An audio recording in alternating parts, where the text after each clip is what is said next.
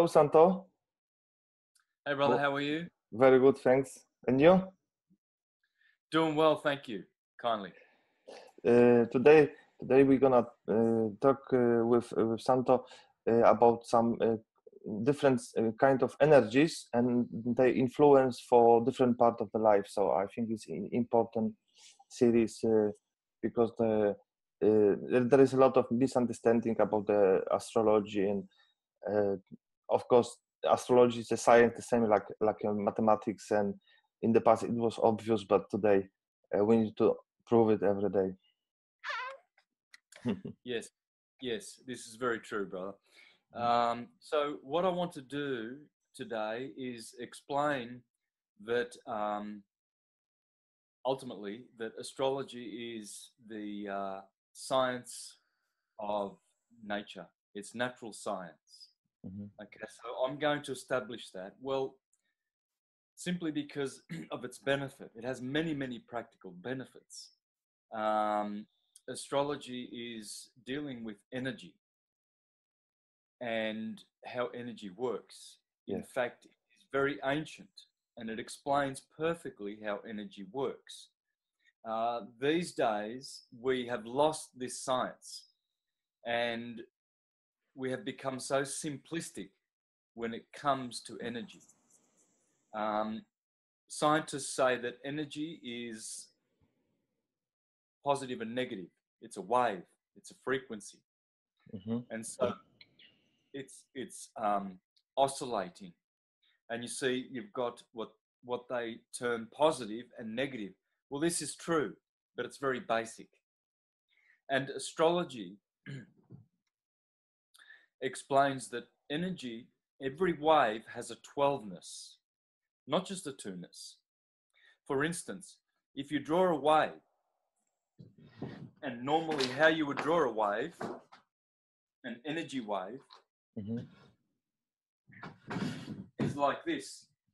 You would put an equator like this, and you would go like this. Okay? And what they'll do is they'll say, this is positive and this is negative, or vice versa. Now that's true. Energy is in fact a 2ness. And I did have a picture of the Korean flag here somewhere.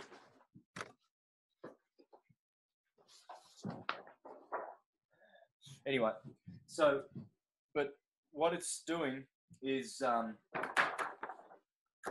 there's the red and blue, red shift, blue shift. If you look at a rainbow, you'll find that it's nothing other than red on one side and blue on the other side. It's how white light divides, see the white backdrop, and it gives us the two first colors which emanate from white light dividing, because white light doesn't vibrate, neither does black light. Hence, from white light, Snow White and the 7 dwarves, comes the 7 refracted rays of the rainbow. And they are specializations of white light. But red and blue shift are the predominant colors. They are the first colors which emanate from white light. And so what astrology teaches, and it makes a lot more sense than just positive and negative, is that there's more to that. For instance, here is the wave amplitude. And so now you see that there are 4 quadrants. And so there's a 4ness. There's a quadruplicity about energy as well as duplicity or duality. And so here you have wavelength.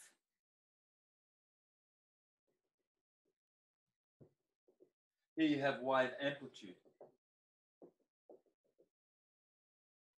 And you see, those are the 4 cardinal points of the wave. You see, you have 0 point here, where energy is balanced. Yes. And And then in the wave amplitude, you see that energy has reached its maximum expansion centrifugally, and then it goes back into itself as it goes out centrifugally, it must return centripetally. So we have a divergent point here, and we have a convergent point here. And this is just the torus field. That's how a torus field works. In the middle, you have a hyperboloid. And then this is the maximum convergence of the energy, which is centered here in counter space. So it looks like an apple. Yes. And yeah, well, that's because your torso is a torus field. You see, the human being is also in here. That's the heart, the core of the system of your body. And so you can see clearly here that there is a positive and a negative, but there's also a fourness. This is very important because the fourness then becomes an eightness, the 8-spoke wheel, and then that eightness becomes a 12ness. Now, you can understand this if you think of the chromatic musical scale. For instance, let me grab a guitar.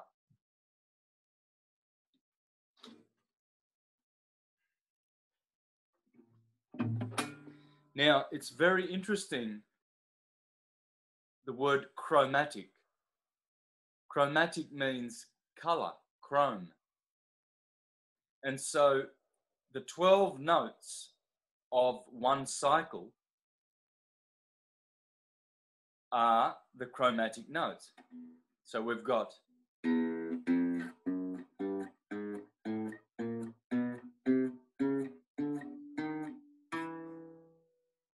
those are 12. And the string, the guitar string, the length of the string, these classical guitars, the middle is the harmonic point. So you'll find that there are 12 frets from here to, I'll put it like this because it's a little bit easier. So what you have is a frequency here. Sorry, these strings are very, very loose. Okay, so that's the E string. It has its frequency. It has its vibration. At the center here, you have a harmonic point.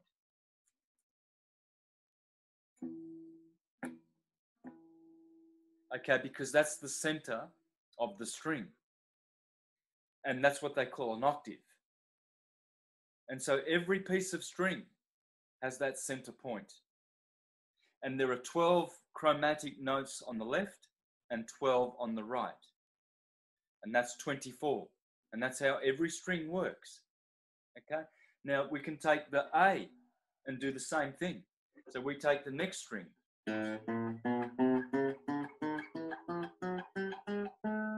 The next string, the D.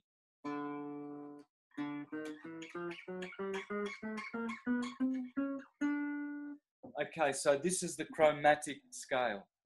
Now,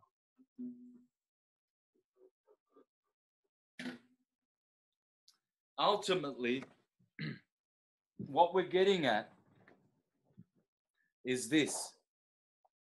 See, this is an astrological chart. Now, because you don't learn about this at school, we used to, for thousands of years, up until about 500 years ago, till the Jesuit Inquisition began and the witch hunts. Yeah. And what they did was they twisted the Bible, as do all the corporate Christian churches. And they say that this is hocus pocus nonsense astrology, which is from the devil. Devil science, yeah. So Pseudoscience. they scare people. They scare people because if they started to propagate devil science, so everybody stay away from this, of course. Yeah, well, demi is the same as pseudo. Pseudo means false science. So in the institutions, you learn that this is pseudoscience. And in the religious institutions, you learn that it's from the devil, the enemy of the creator. Well, Yes. what I'm about to show and teach is that this is not true. Even though the Bible does appear to condemn astrology, you'll find that it is not any particular specific condemnation against the science of astrology. Yes, it does condemn astrologers in much the same way as Jesus in the gospel condemns lawyers. He's not condemning law, he's condemning the lawyers. Also, in the Old Testament, Jehovah condemns his priests. Well, he's not condemning the scriptures because he's condemning the ones who interpret the scriptures, the false prophets. So what we'll find that if you look in the Bible and study it properly, it is all astrological because it talks about 12 all the time. Because the Bible is a book of science, theological science, and this is theological science, as you will see. So my endeavor is to explain what this is to a beginner, to a churchgoer, to an educated individual who will never consider this because it is, to them, that's false science. It has no value. I'm going to show the value of this today. Mm-hmm. That's what I'm going to try and do today in the 2 hours that I have. And by the end of this presentation, everyone of intelligence will know what this is.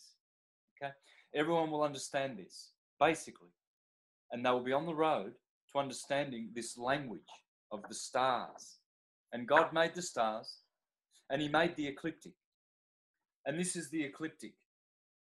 And it always starts with this sign here. Now, this is a 24-hour clock.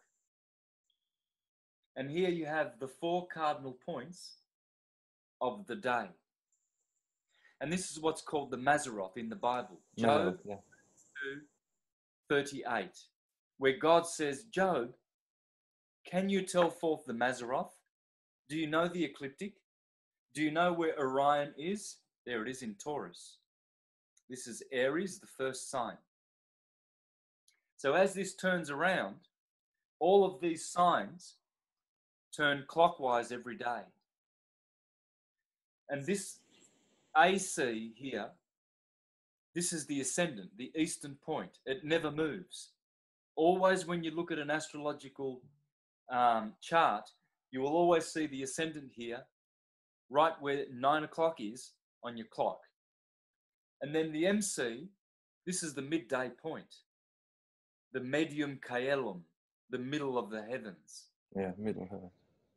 This point, it's not named here. This is called the DC. This is the ascendant, the west. Now, this line here never moves. This is called in astrology the line of the earth, because astrology is geocentric.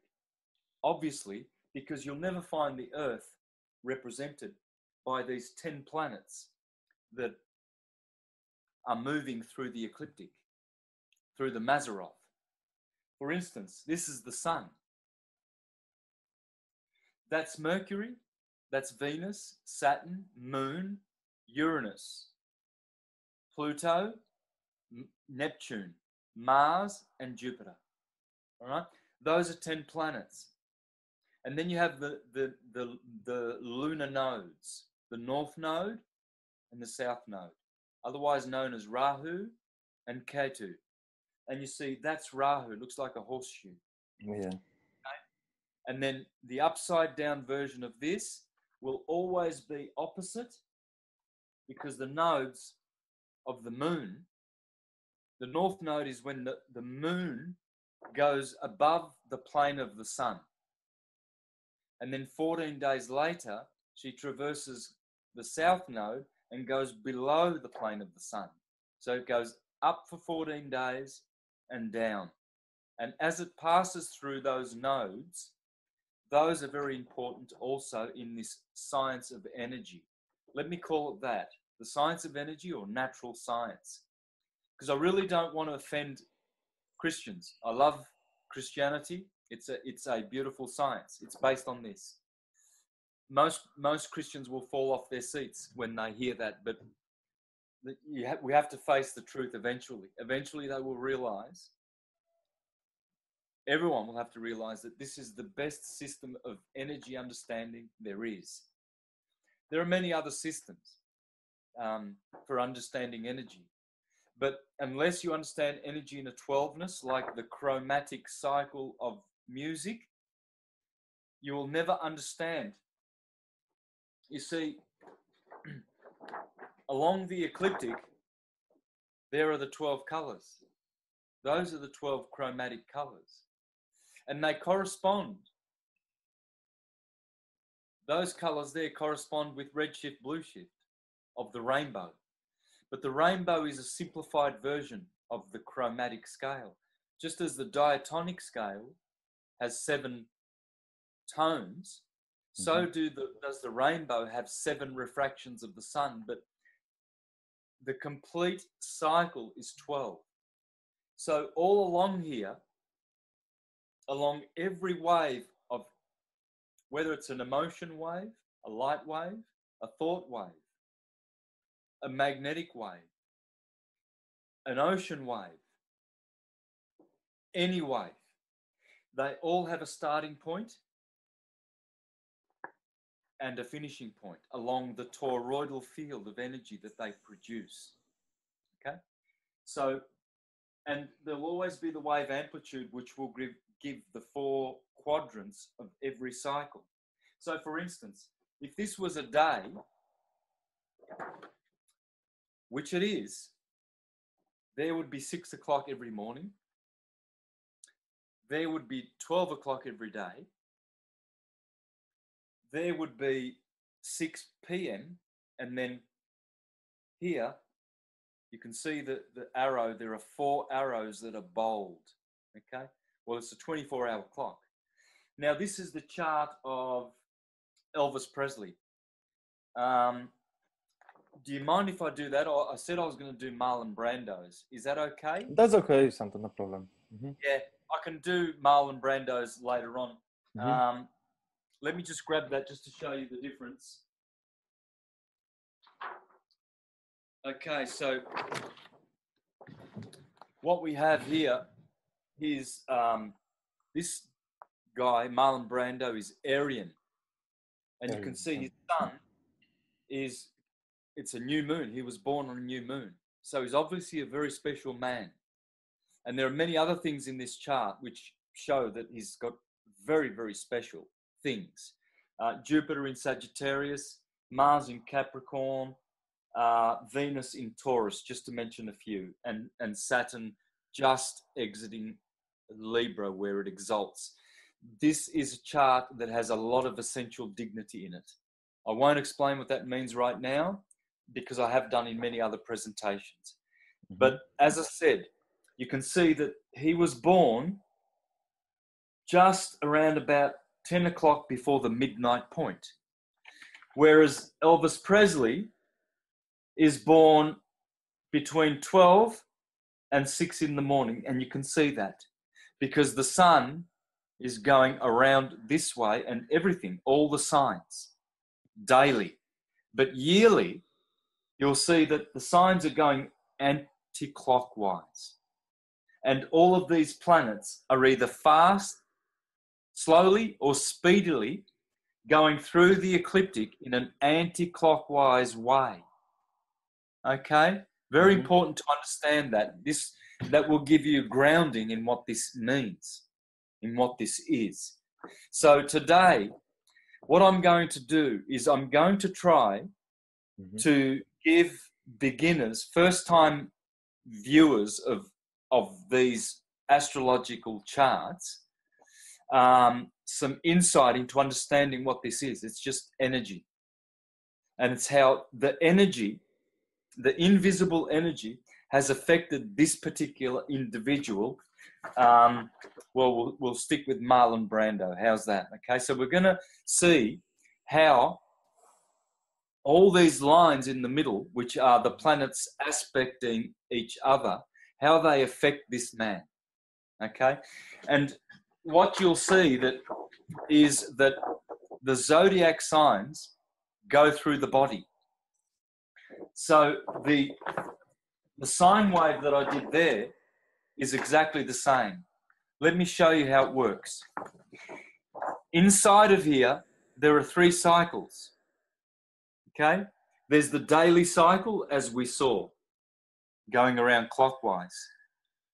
There's the yearly cycle, which starts at Aries and goes around this way and finishes with Pisces. That's the head and that's the feet. Yeah. And there it is. And you can see the symbols. Aries. Aries is the cerebrum. That's why you see that looks like the dividing of the cerebrum. Always, Aries starts at the head. Yeah. Then Taurus is the cerebellum, the brain, the motor brain, just below the cerebrum. Cerebellum, cerebrum, the ram, Aries, cerebrum. In theology, this is Sarah Abraham. Okay, I won't digress though, because I've done this many times in many presentations. Okay, so what we see is we follow the ecliptic runs through the body. So what we have in this chart is we actually have the body going this way. All right, so we see that Marlon Brando, as do I, have the sun in the cerebrum because we are both born in March, April, which is the sign of Aries. Let me explain how that happens. So we're going to just come back to this, and ultimately what I want to do is show how these red and blue lines, red shift, blue shift, are both harsh in the chart and soft. And what this will show is that where the red lines are pointing to the particular planets as they position themselves around the ecliptic, this person will either have health deficiencies or strengths in the health, depending on these aspects. And this is how you do medical astrology. So ultimately, I want to show how medical astrology works for the very reason that anyone can pull up their chart on any free internet website, and they can actually look at the weaknesses in their own bodies, and they can see why it is that they have headaches, for instance, why it is that they have bad teeth, why it is that they may have a bad heart. It's all here. This never fails. And this science was known to the Egyptians, the Indians, the Chinese. They still practice this science outside of the daylight of, let's call it, academia, because otherwise these people will be ostracized, ridiculed.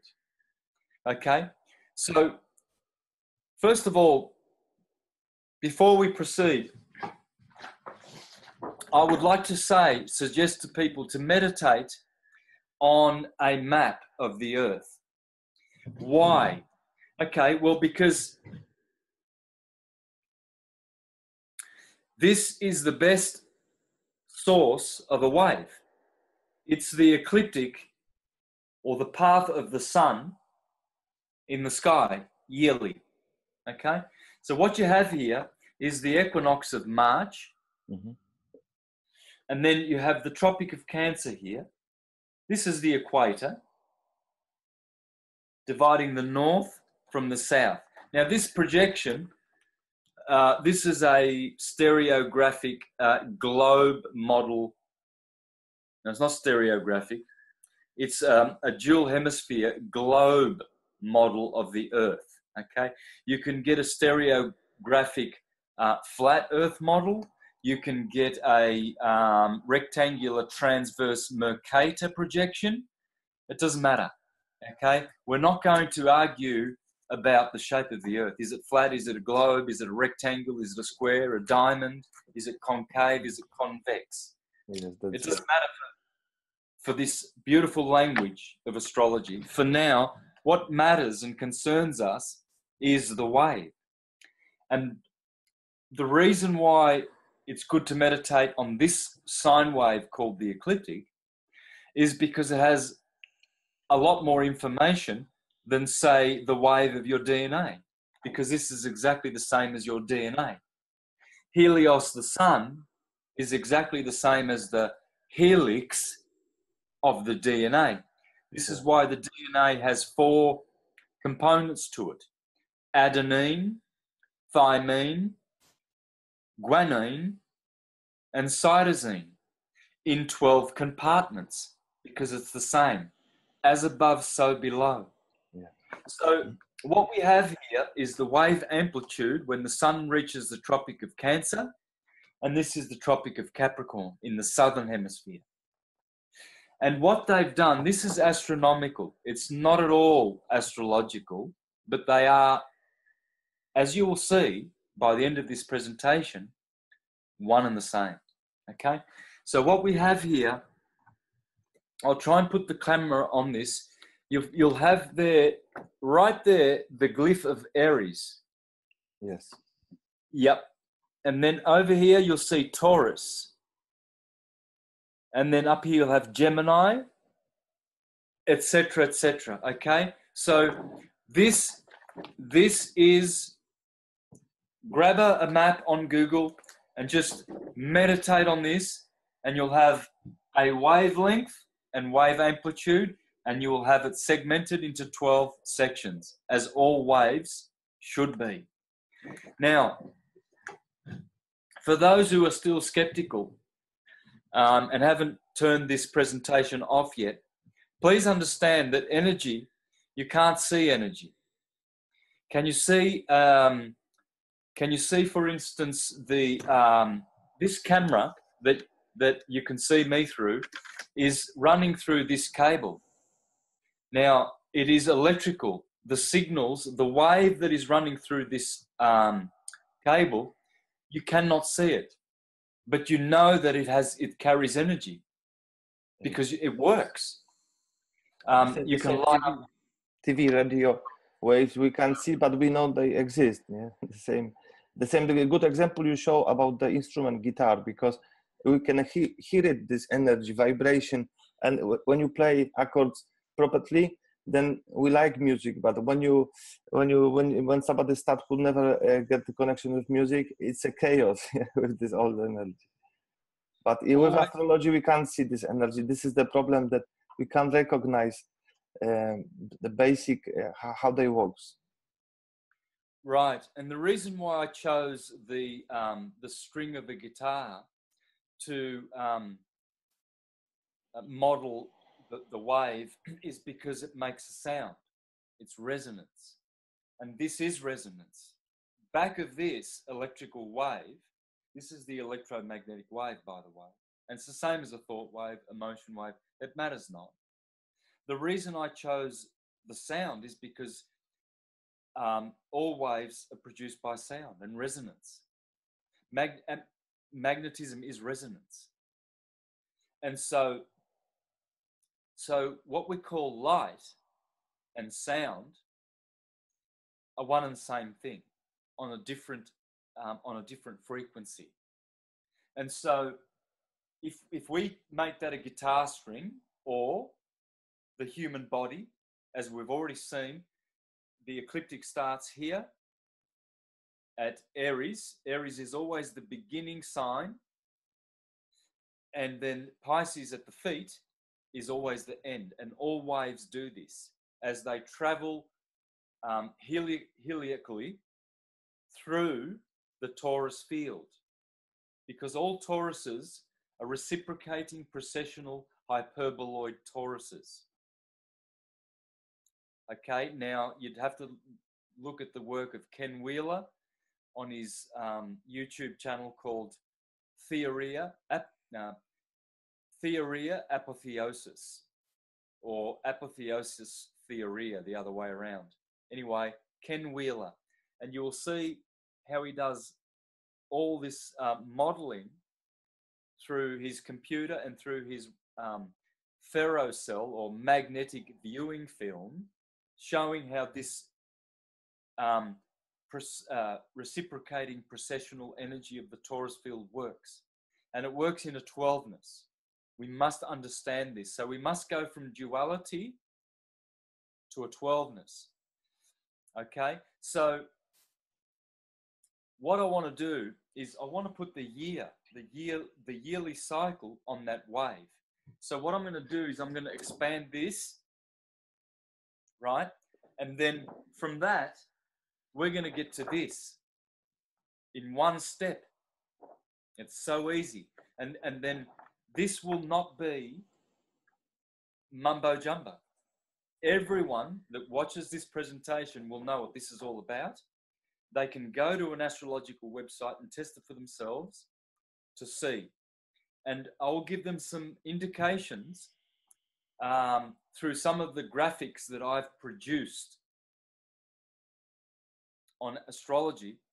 And they can, for instance, knowing their health weaknesses and their illnesses, they will be able to verify it by going to the chart. Now, just as you would go to an iridologist, a naturopath who looks in your eye, yes, this is the window to your soul.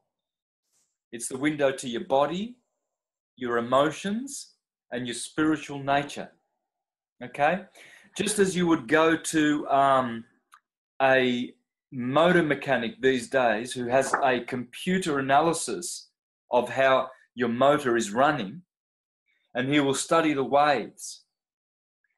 And so he can verify the condition. He can tell you your third piston is 50% down on energy. You need to change the rings. The spark plug is defective. Or he might say the distributor or your injection, one of the injectors is blocked. Okay, so and again, you can even go to your allopathic doctor, and he will also, like a Chinese practitioner, he will get you to stick your tongue out, and he will look and see, and that's what you're doing here. There's no difference, only that this, when you put all the other sciences together, iridology, Chinese practitioner, doctor, all the other scientists, they don't bear a candle to this. This has much more in it, as you will see. This can tell you everything, not just about your physical body.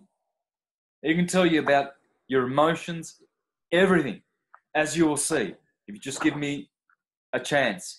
Depending on how good the teacher is, you should be able to explain how this works in an hour or two. Okay? Now, I've wasted a half an hour because I have diverged and digressed with explanations that are supportive of this science, of this thesis that I'm going to present. Okay, so let's do that first. And what I want to do is I want to give a cipher to understand how it all works. So what you have is in Masonry. Now, I know a lot of people say, oh, Masonry is, oh, Freemasonry is different to Masonry for a start. And then again, we must remember all organizations that try to do good, whether they are Jehovah's Witnesses, Masons, Freemasons, any club or organizations, they usually get infiltrated and controlled, and they have to toe the party line. This is because they're all registered. Okay? And so when you register, then you have government rules to abide by. And so what goes out the window is truth. And what comes in is doctrine and dogma. And so that's why all of these organizations don't agree. Whereas the true science is natural. It's God's science. This is God's science. All the astrology books I've ever read have always attributed the wisdom of astrology to a creator, to God. And some of them call God Jehovah or Allah. The Arabic and Persian astrologers, for instance, they call this the science of Allah. In fact, the Quran tells you. I've done a presentation dealing with the Quran and how it talks about the 12 heavens.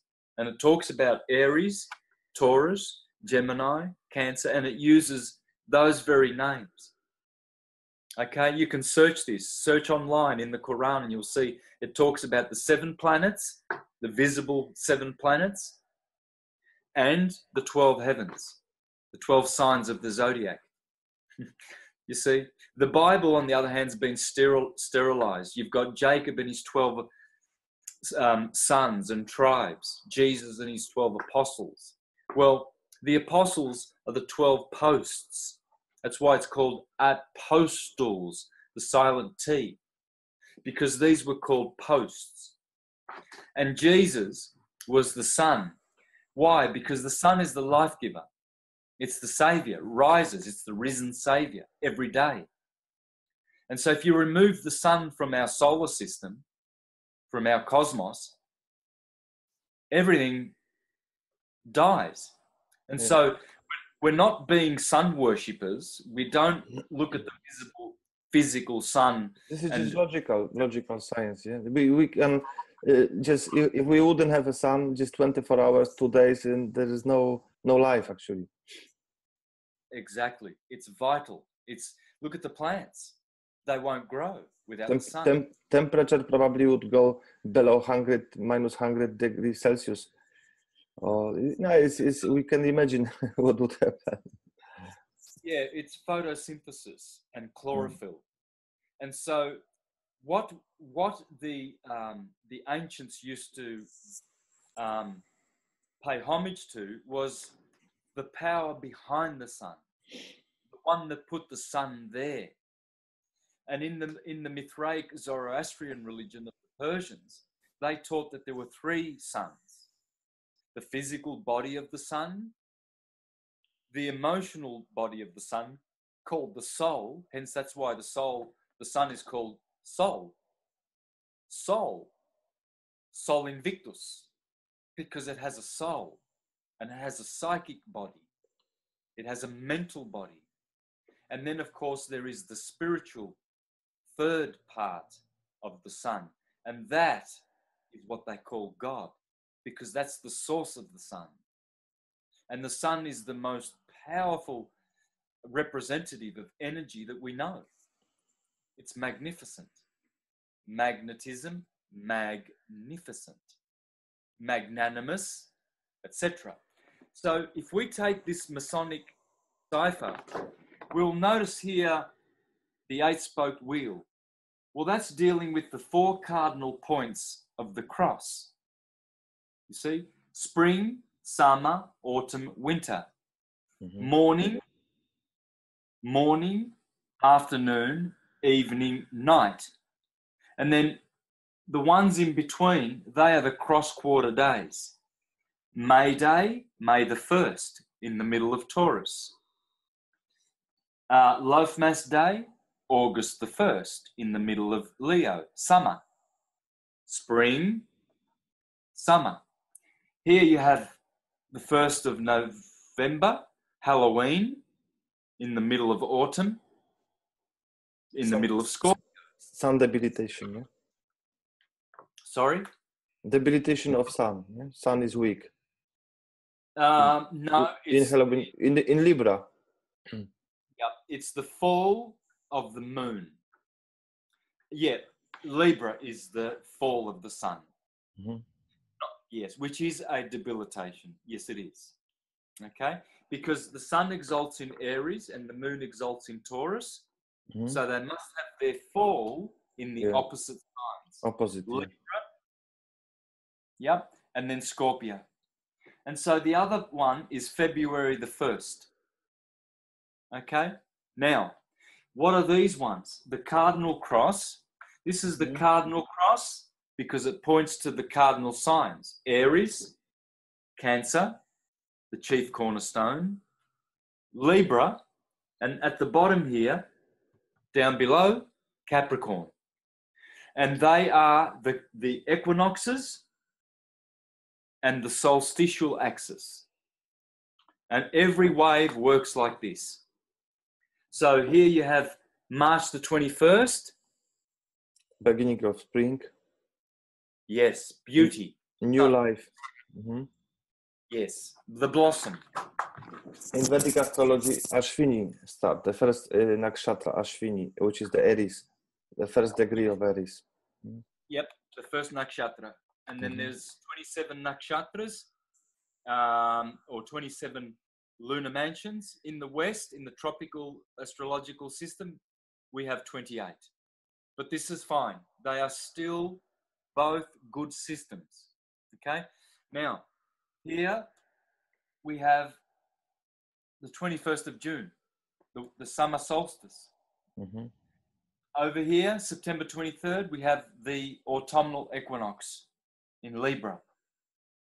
Okay? The 23rd of September, in the Jewish system is called Judgment Day. Rosh Hashanah, Yom Kippur, the Festival of Tabernacles, the Festival of Booths, Tishri, etc. Nisan, that's coming up now. Nisan 14, well, that's Aries, the Passover lamb. You see, it's all astrological. Yes. Okay. Now, and then the bottom one, tropical point, that's pointing to the 21st of December, the winter solstice.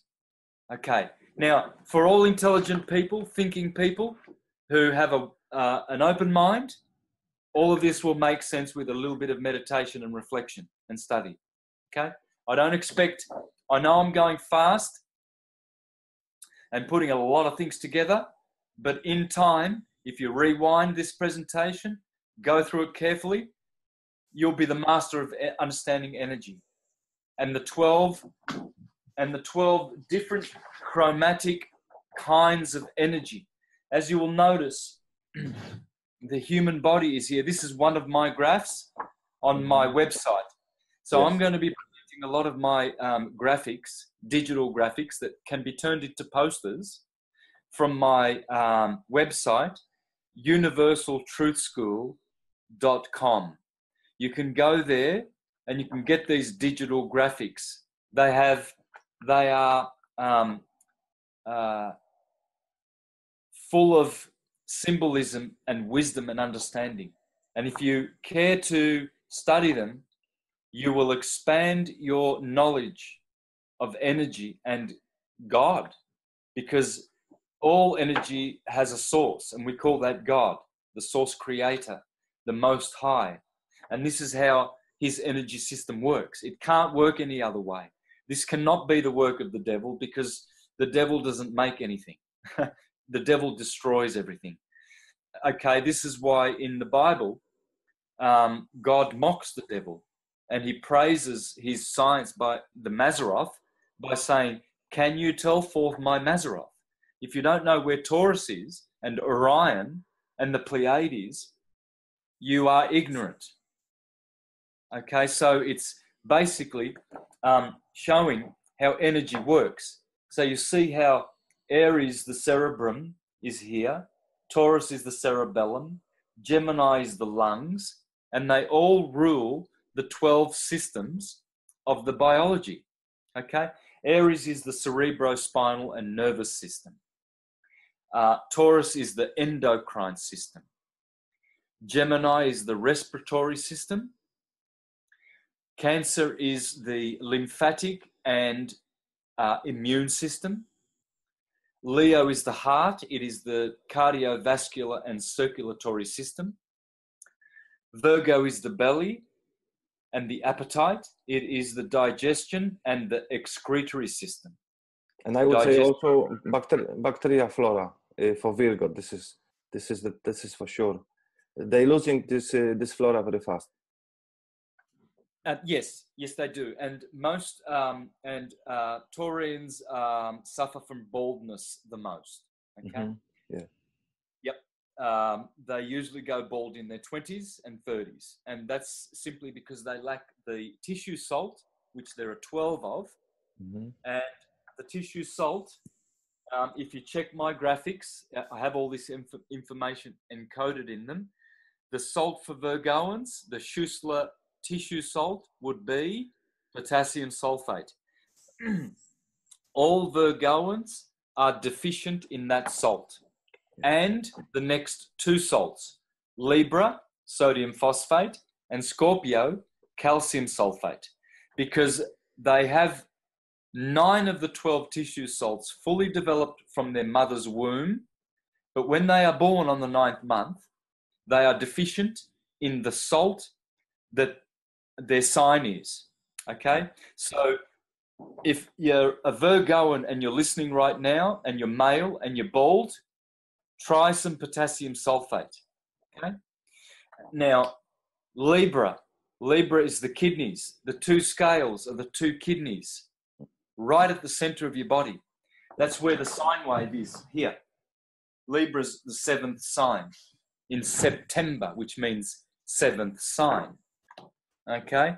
Now, this should not surprise, because we are taught that it is the 9th month, but it's not really. Astrologically, it's the 7th month. So Libra rules the renal system and the urinary system. Okay, Scorpio is the reproductive system, the generative system. Sagittarius, the hips, is the muscular system. Capricorn is the skeletal system. Aquarius are the 12 meridians. The Chinese acupuncturists know about these. There are 12 meridians that are connected to the 12 cranial nerves and the 12 nerves in the solar plexus. Okay? And then we come to Pisces, which is the integumentary system. Let me just check how to say that. I'm embarrassed. And no, it's... The Pisces connected to mouth and feet, yeah? Yes, Pisces is also the nerves. That's it. Integumentary system, okay, which is the skin. All right. So I just wanted to pronounce that correctly, because I was, when it comes to skin, there are many different Greek and Latin words, and I just want to be sure. So there are the 12 systems corresponding. And so why I'm mentioning this is because when you go through a chart, now this one's Elvis Presley's chart, when you come to these red lines, these are what's called oppositions. There's 2 kinds of red lines. There's the square, 90 degrees, and there's the opposition, which is 120 degrees. 180 degrees. Now, the oppositions are the worst kind of energy. They are disharmonious energy. And the energy is cold and dry, whereas the square is hot and dry. Okay? Now, the blue lines, there are 2 kinds of those, and they are harmonious because they go from element to element. For instance, from fire to fire, water to water, and earth to earth, air to air, etc. And they are 120 degrees, and they are hot and moist. Okay, so the opposition is cold and dry, which is Saturnian. The square is hot and dry, which is Martian, Mars, and those are both malefics. Now, the trine, 120 degrees, this is healthy. There won't be a problem here. As you can see, it's pointing to Virgo, which we just learnt is the digestive system. So Elvis Presley, we can pretty much deduce had a good digestive system, okay? Relatively. We're not going to make assessments on his health. We're just going to pick this chart and to show how you can check your own health and be your own doctor. As the Hippocratic Oath teaches, he taught that if a medic or a doctor is not an astrologer, he is not worthy to be called a yes. He said this. Okay? Yes. The full oath includes that, which of course the allopathic medical profession has excluded. He said also that if the doctor doesn't know medical astrology, he must be crazy to cure people, yeah, because what he means exactly, it's too big risk to cure somebody without astrology, without know this all energies, because we can't put everybody to one bag. So for one person, these minerals will help, but for the other person, it could be something bad for him, yeah? For his stomach or for his digestion system. Yes, that's right. And the reason being is because these planets are active energies. Some of them are destructive, like Saturn and Mars, as we just saw with their aspects. These are called aspects. Yes. And some of them are really good, like the blue, the ones that generate the trine energy. That's Jupiter, hot and moist. I'll explain what the four humours are about in a minute. They are the universal elements. Just as we have the natural elements, fire, earth, air, and water, we also have four universal elements: hot and cold, which are active, and dry and moist, which are the passive humours or elements. Okay, so this 60-degree blue line, that's called a sextile, and that's a Venetian, hot and moist, or warm, tending to warm and moist aspect. And these blue ones, blue shift, are healthy, whereas these ones generate health problems. Now, as you can see here, Cancer, which is also related to digestion, but it is the lymphatic and immune system. We can see here a lot of stress, also the skeletal system, Capricorn. So we can see here, and later on what we'll do is we'll go to the specific degree, which is Pluto, 25 degrees.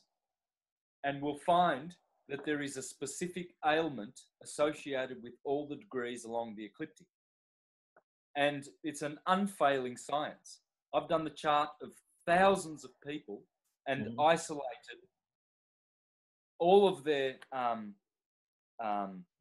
medical deficiencies and weaknesses with about a 90% strike rate. Okay, why is that? Well, simply because when you're dealing with energy, you're looking at something two-dimensional here, and you're looking at limited information.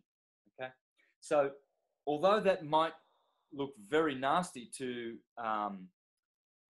that opposition to the untrained eye, it might not be that bad, because Pluto might have the same humours, hot and dry, cold and moist, as Cancer.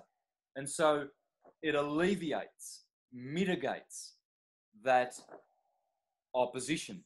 So we're going to also deal with that. Okay, we're going to talk about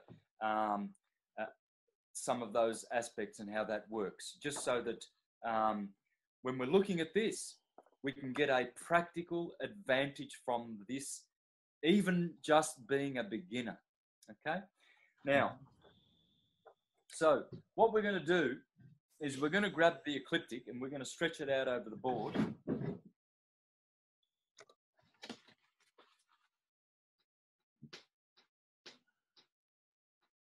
So what we do is we draw an equator like this, and we draw the Tropic of Cancer, just like our map showed us, and the Tropic of Capricorn always below. And then we put a sine wave in, which is the ecliptic of the sun. Okay? So, these are the cardinal points of every wave. All right?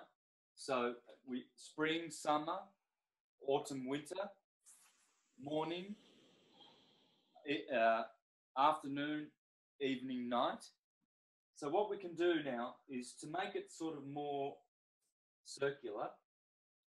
We can make it into a wheel. And what we've got now is that. It's very important to understand. So it's a year, but it has many things in it. It has the human body in it, and you would have the head. Let me see. I've got a bigger one of these. So my graphics are high resolution. They're $20. They're $20 each, but I have about, I think I have 9 or 11, I forget now, and you can get them all for $100. All right. So what that means is you will have graphs that you can go to the printer and put up on your wall, like this one. All right. So what I'm going to do is, as you can see, the body goes in there. Okay. And so you will see that there's also, for instance, Aries is a fire sign. So you see the tetrahedron. Here you see the hexahedron, octahedron, dodecahedron for water. That's air, octahedron, and earth is the hex. It's a no-brainer. When you think about these things, you see the analogy. See, in science, they say there's solid, liquid, gas, and radiance. Yes. Well, in astrology, we say solid is earth, liquid is water, gas is air, and radiance is fire, plasma. So when science talks about solid, the 4 states of matter, it's here, because those 4 states are produced in every toroidal wave expression. And this is how, in 30-degree segments, all waves work, whether you believe it or not, or whether you understand it or not. And so here will be fire, tetrahedron. And so there are 5 platonic solids. There's also another one called a dodeca, which means 12. See, tetra means 4. That little pyramid shape has 4 sides. Hex means 6. The cube has 6 sides. Faces, I should say. Octa means 8, and the octahedron has 8. It corresponds to air. Icosahedron, ikosi in Greek, means 20. So it has 20 triangle faces on it. Whereas the dodecahedron has 12 pentagrams around it, like the soccer ball. And it's the master because dodeca means 12. And it corresponds to the 5th element called ether, which is ethereal or quintessential. Okay, and that's how this science works. It's the science of light or sound or energy. These are the 12 chromatic notes. Okay? Now, so what we have in astrology, this is the eastern point. the ascendant. 6 o'clock. So we could say this is 6 o'clock, 7, 8, 9, 10, 11, 12, midday. They call this the MC. Not master of ceremony. I know that you would say this. And so the MC divides what is AM and PM because it's called AM is anti-meridian. That's the meridian. Yes. So in time we have a PM, AM, depends on time. Everything AM is over here. From here, 12 midnight.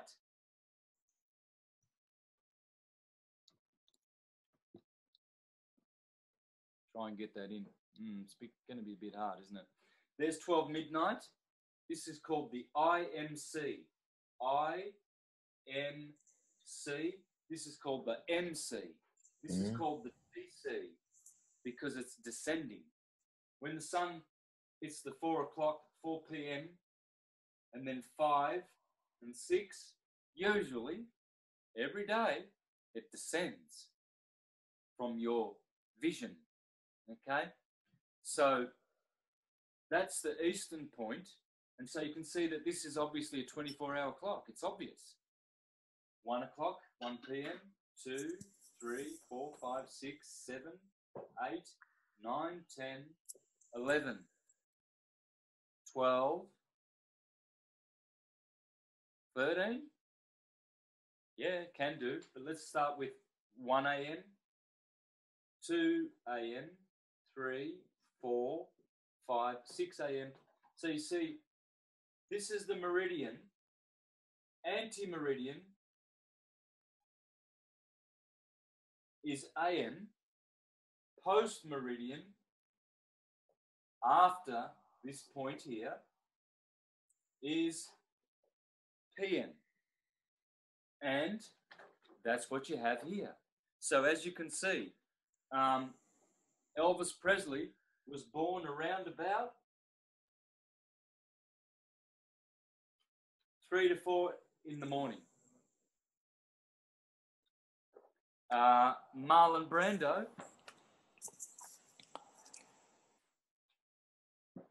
if I can find the chart now. 4:35 in the morning, Elvis Presley. 4:35. There you go.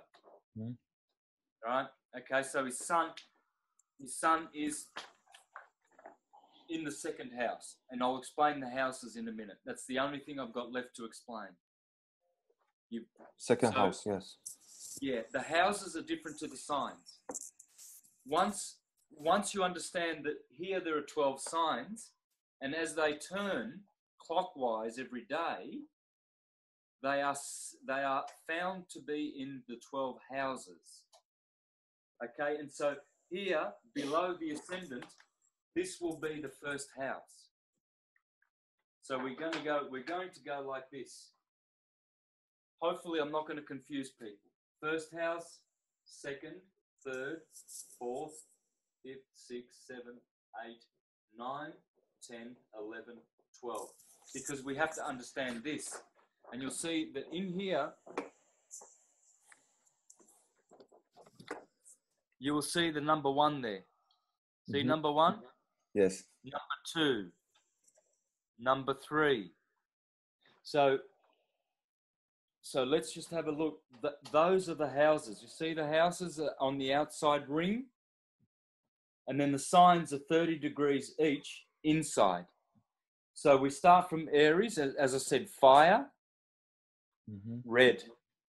So you see the 3 fire signs, Aries, Leo, and Sagittarius are red. It's all color-coded perfectly for the beginner. That's why I use this website. Okay, it's called astrotheme.com. Now, and so you see the second house is here. So the first house is always here. It never moves. But the first sign Aries, that can be anywhere, depending on what time you're born. Yeah. Okay, it can be here. Aries can be in the 10th house. It can be in the 11th house. because the signs, even though they are ordered anti-clockwise, they are rotating clockwise every day. Okay? So on the inside, you have the signs going anti-clockwise, but the houses, the first house will always be here, and it's called the rising sign, the first house, the ascendant. So if people ask you in astrology, what is your ascendant sign? Well, that's the sign that's pointing here. So Marlon Brando has a Sagittarius ascendant. Now, so Taurus is earth, Gemini is air, Cancer is water. So you can see the three water signs, Cancer, Scorpio, Pisces, are blue. Is it the Marlon Brando chart? Santo? Yes. Marlon Yes, Brando. it is. Marlon Brando. Okay? Now, so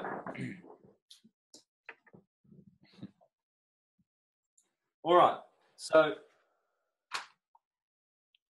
now, just so you don't get confused, we did have the body going around that way, and that's how most of my graphics go. Now, of course, we've just been explaining that the signs actually go around anti-clockwise. It really doesn't matter because they're just graphics. Okay, but when you set up any graphic, you can do it this way, or you can do it the astrological way, where the signs are going anti-clockwise, and so are the houses. All right. So what we'll have is those houses are fixed, and so someone born at 4:30, like Elvis Presley here, as you can see, there's 4:30 in the morning. So anyone with the sun below that line there, ascendant, descendant line, they are nocturnals. They were born at night. Marlon Brando, 11 p.m. he born, yeah, at night. Was he? Let's have a look. Yeah, 11 p.m. In Omaha. Well, there it is. Well, there's 11. Hang on. Well, there's his. So this MC is a little bit distorted because of the houses don't always have the same degrees. Yeah, sometimes, yeah. So that's called the Placidus system. They're not equal houses of 30 degrees, just like the equal signs. Okay. So this line here, this one never moves. It's always like that. But because we have to move the MC, we see it's pointing to where? About 11 p.m. Okay? So they're both nocturnals because both their suns are below this line. This is the night. This is the daytime. Okay? Now, so as the sun goes round daily, this is what happens. All of these planets go through the houses. And all of these houses have different meanings. Yes. If a planet is here, for instance, the sun, this rising sign, this is all about the individual. Yeah. The individual's personality. This is all information, the first house, about the health, the body, the personality, the character of the individual. I am. Ego. The second one is about your money, I guess. Let's keep it simple. I do have a beautiful chart. I'll grab that in a minute. Dealing with the house meanings. Just let me have a bit of a drink of my... That's why Taurus is always connected with the money because he really wants to be secure, yeah?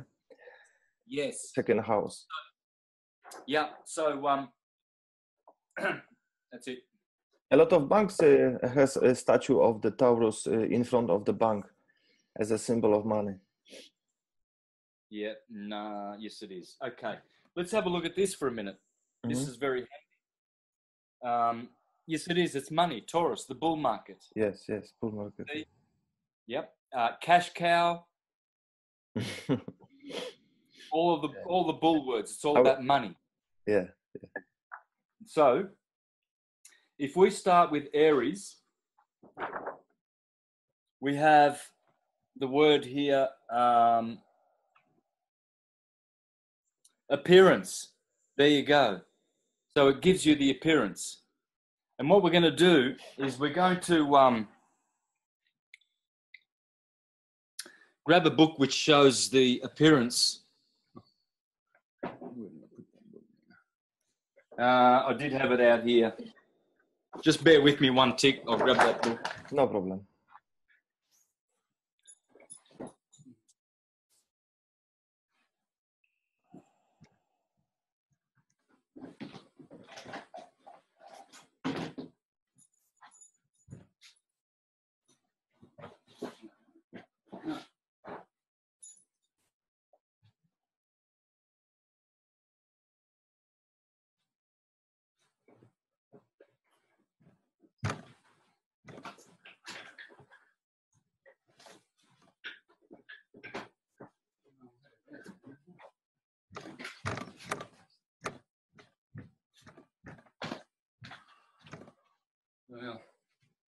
Well, I'm not going to find it. I was prepared, but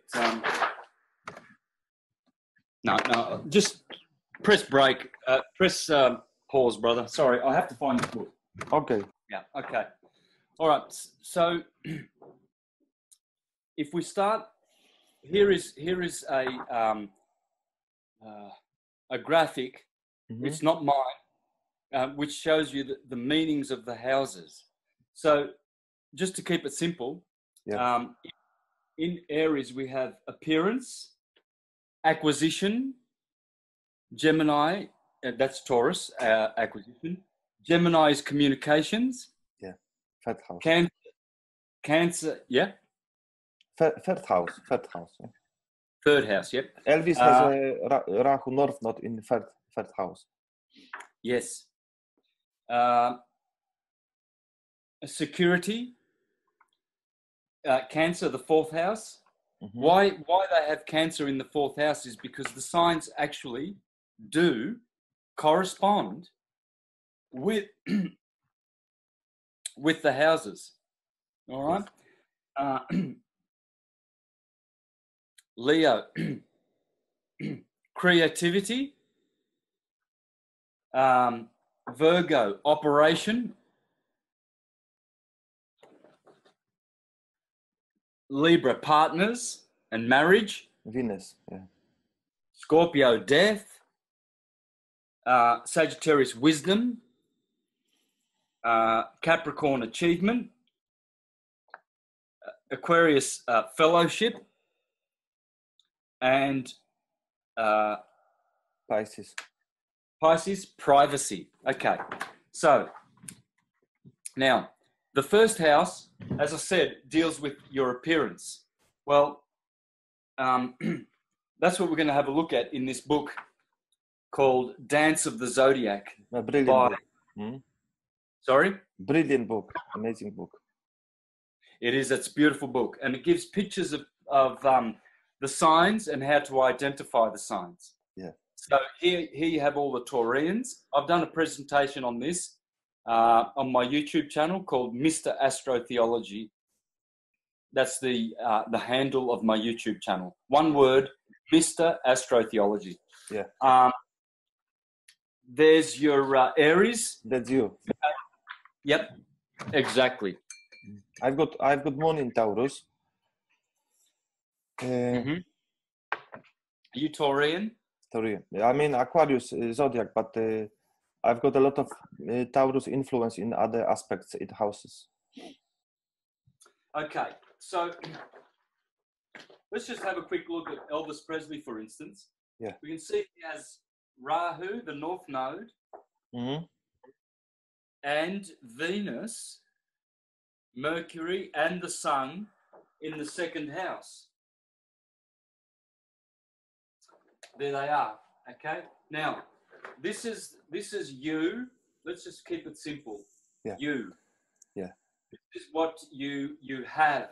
Your possessions, your money, your wealth. As you can see, he was very, very wealthy. Yeah. Okay. North Node, he was a multi-millionaire. Okay.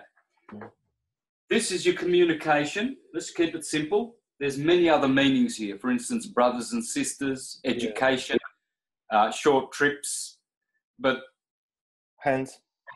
it's multi-layered. The houses have many meanings. Many. These basic fundamental meanings. Okay?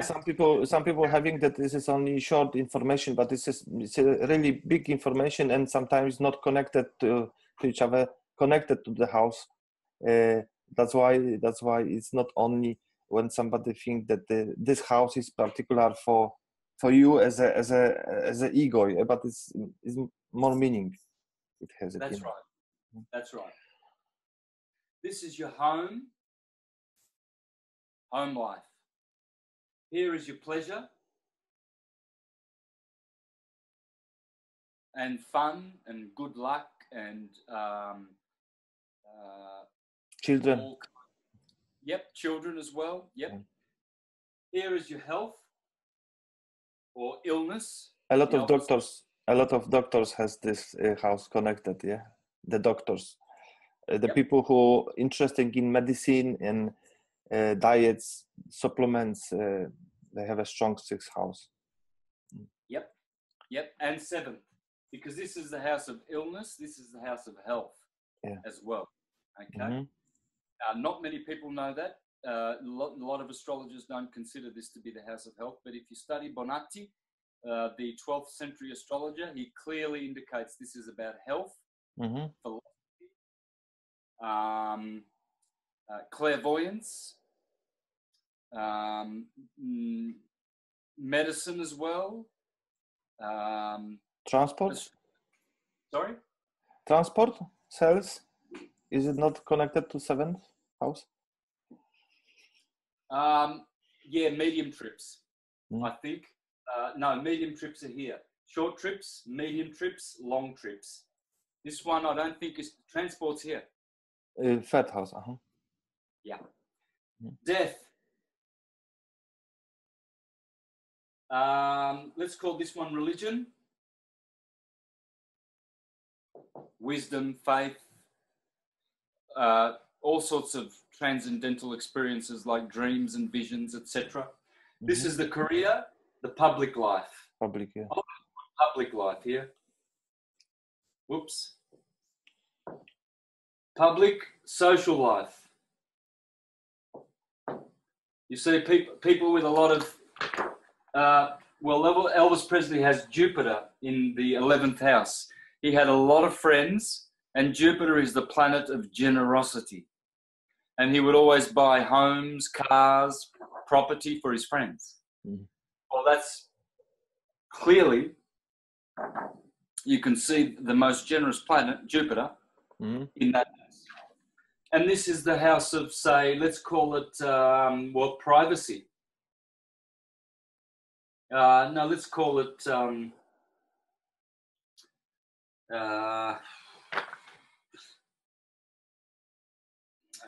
illumination, enlightenment, privacy. Let's call it hidden enemies, okay?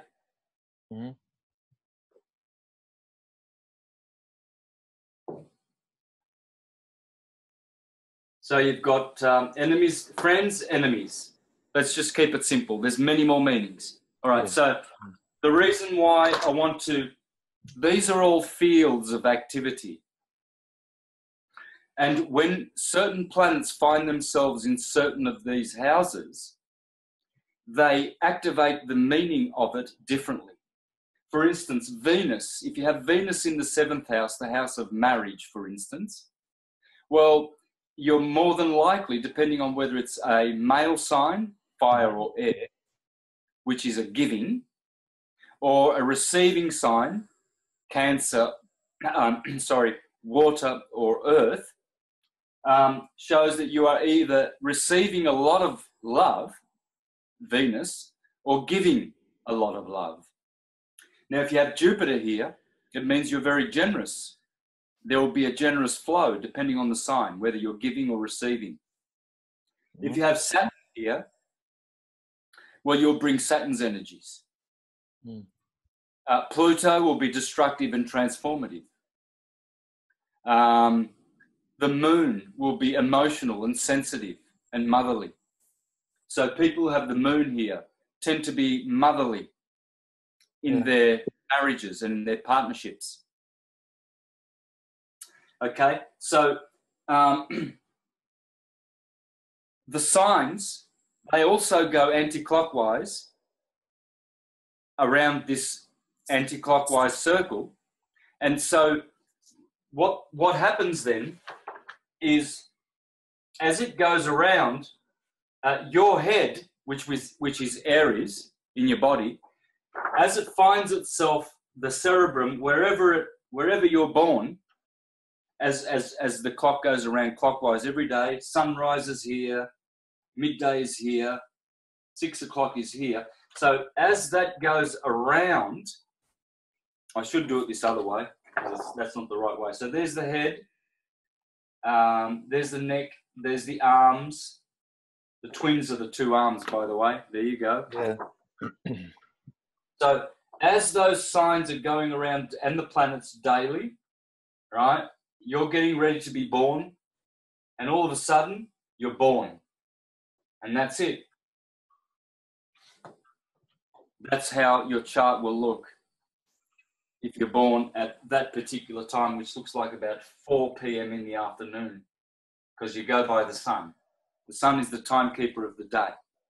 The sun is called Horus. Horus is an anagram for hours. So when you're asking what hour is it, you're asking what horizon is it? Where is Horus? Because this is the belt of Horus, the zodiac. It's Horus's belt, the hour. And so now what you find here is the head, the cerebrum, is here, and that's the whole body going around that way, and there is the feet here. So we see that the head is in the public arena. So in other words, this person's cerebrum is dwelling in the 10th house, which is dealing with public life. So you see that the person in their public image, they are putting their mind, they're putting their cerebrum, energy, into the public life. If, on the other hand, Aries is to be found down here in the home, you see that the person is doing a lot of their thinking at home. They use their cerebrum a lot and get a lot of productivity in this house because their sign Aries is here.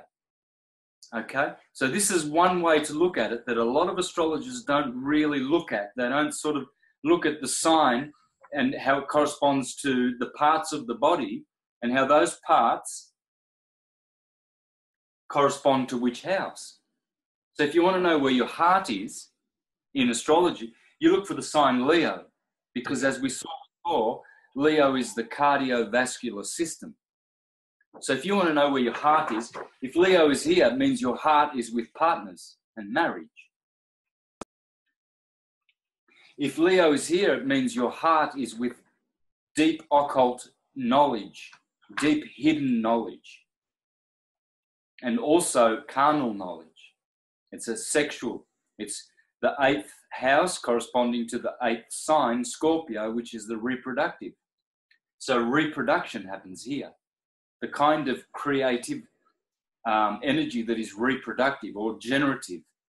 It's where people create things anew.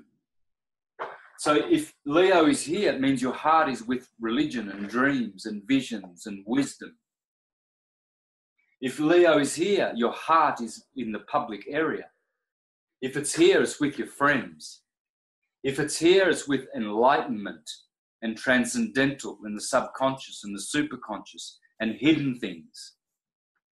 If it's here, it means your heart is with you. It's your life. You're involved in sports and activity, and your pleasure is with you.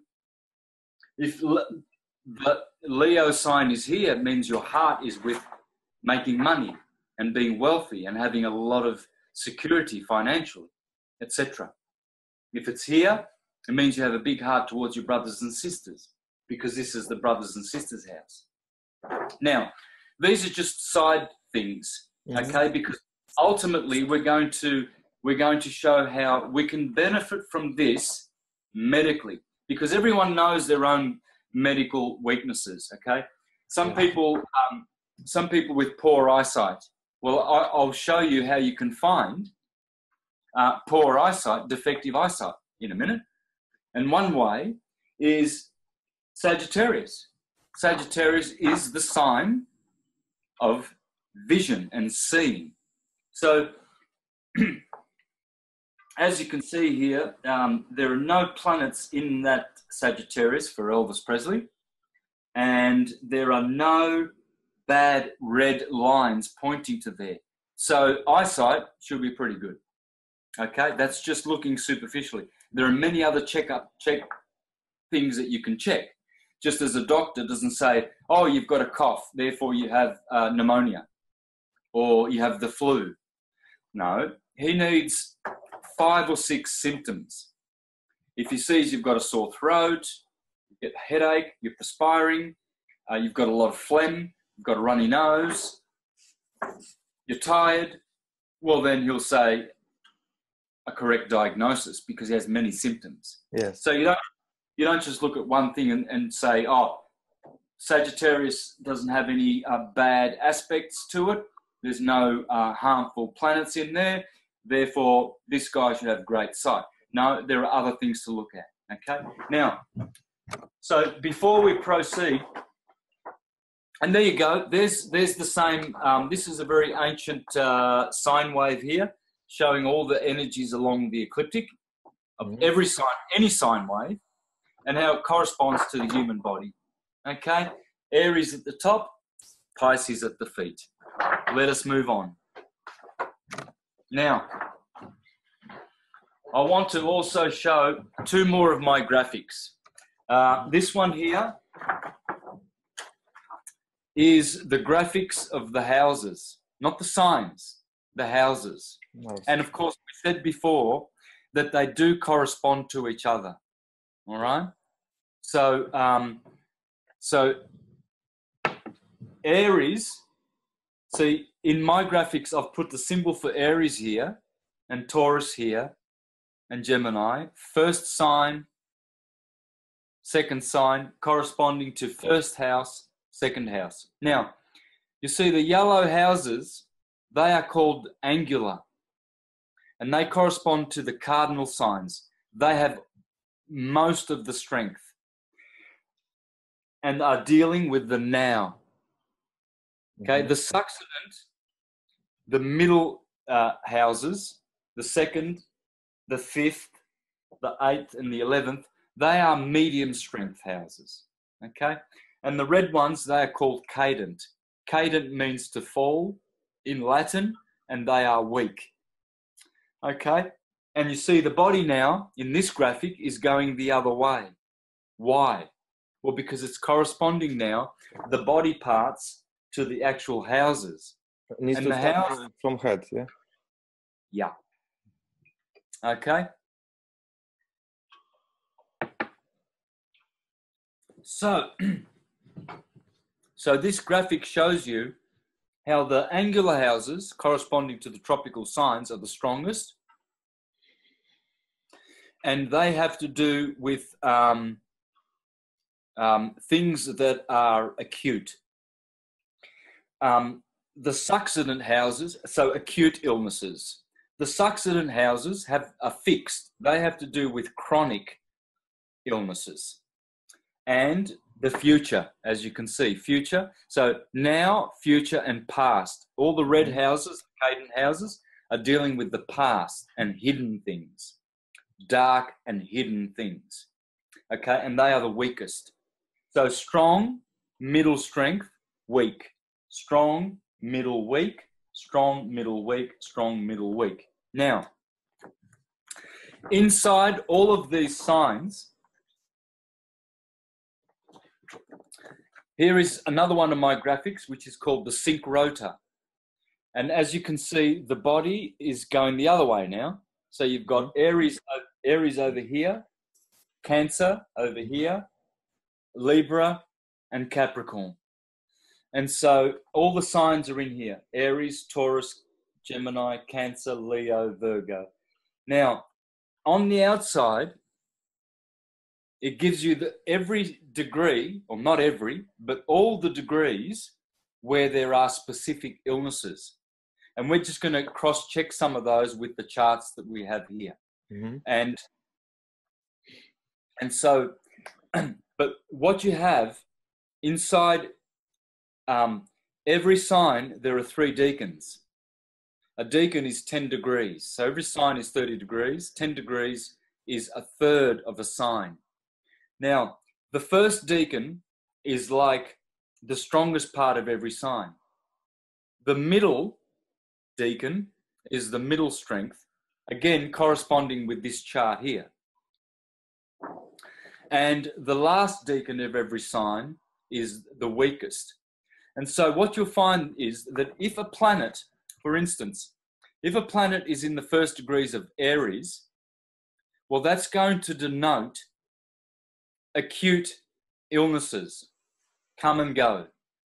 If it's in the third degree of a house, if it's in the second decan of a house or sign, it denotes more fixed and chronic illnesses, stubborn, not easily movable. But if the planet is in the third decan of a sign, that is mutable, so it's changing. It's something that is not chronic, not acute, but it's more vague. Okay, and so and it has mixed energies with it. All right, so again, you can tell as this works, every quadrant, the first part is strong, second is middle strength, and then the last is weak. Well, the same happens in each sign. The first decan is strong, and the second one is middle strength, and the last one is weak. Okay, so what we have here, this is another one of my graphics, and it shows you there's a lot of information in here. Okay, we have on the outer concentric ring, we have the terms. I won't explain what that is, but astrologers who do astrology know what the terms are. Every sign of the zodiac has various degrees which are given to one of the 5 planets: Jupiter, Saturn, Mars, Mercury, and Venus. All right, every sign. And they are indiscriminate. They're not set degrees. They're sometimes 8, sometimes 5, 4, 3. It's indiscriminate, okay? So those are the terms. Then there's other information which I won't go into. There's a lot of... On the inner ring here, you have the tissue salts. So it tells you which are the salts that you have, that you need. And so, for instance, Elvis Presley being Capricorn, his 3 salts that are deficient will be Capricorn, Aquarius, and Pisces, because those are the 3 that weren't developed because he was born in Capricorn, as we discussed before. Yes. Now, so I would be saying to take these 3 salts, calcium phosphate for the bones, Capricorn, sodium chloride for Aquarius and the 12 meridians to electrify them, and iron phosphate for Pisces, for the skin, for the endocrine system, and for the nerves, which Pisces rules all of. And if it's also water sign, it will also have to do with the lymphatic system as Cancer, the other water sign rules. Okay, so that would be iron phosphate. But we see here Uranus in Aries, and you can see here the red lines. This is called a T-square in astrology. A T-square is a red triangle like this. And so this Elvis Presley, you can see, probably had a lot of migraines and headaches from time to time, or all the time, because Uranus in Aries would actually stir up the cerebrum. And so the salt there would be potassium phosphate.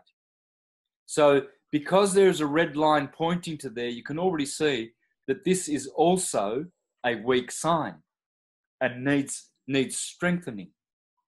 So you would need those 4 salts. Also, Pluto retrograding in Cancer, calcium fluoride. That would be handy to take that salt. That will help the spleen energy, the stomach and digestion. It will also help the skin and the lymphatic system and the immune system. Okay, calcium fluoride, great for the skin, nails, teeth. Not sodium fluoride, which is a poison, deliberately. Calcium fluoride. Now, there's also another red line pointing to the kidneys and the urinary system, Libra. So sodium phosphate, that will strengthen the kidneys.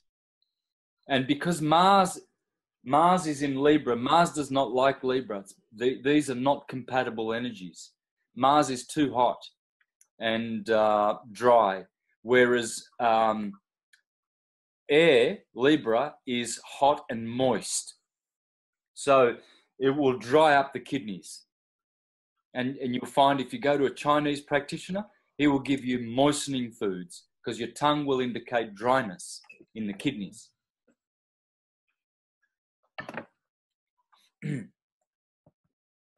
So definitely here, I would say a kidney weakness with Elvis Presley. And it could be the right kidney, the yang, or the left, the yin. So you would have to make further searches. I'm only doing something very superficial here, okay? You can actually find out which kidney. And even an iridologist, he can see it in your eye.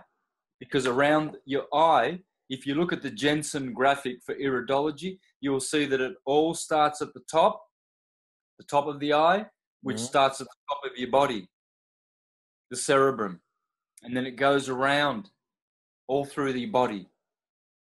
So the eye, this is like the eye of your soul. All right? And the other one will be Scorpio. Scorpio is calcium sulfate.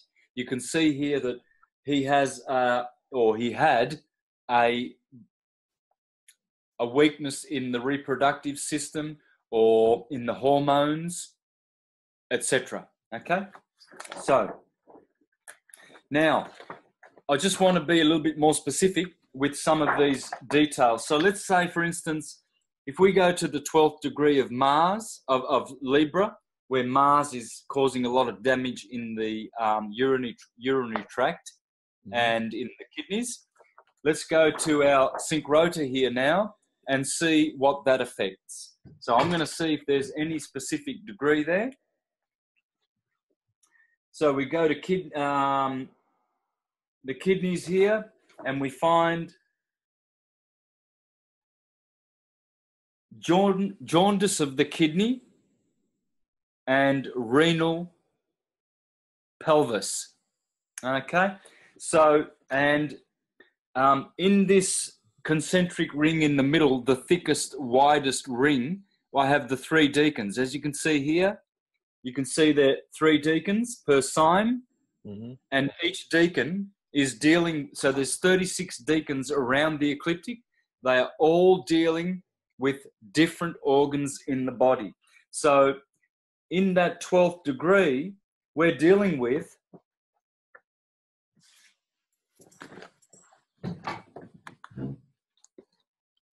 I can't see it. So what I'll do is I'll share my screen. Can I share my screen here? Yep. Yes. There it is. Mhm. What do? We're going to go to this. And there goes my screen sharing. So, all right. Now, this is the graphic I just showed you called the sync rotor. Now, we're going to go over here to this area here where is the kidneys, okay? Yeah. And we're going to look at this part here. Can you see this part here?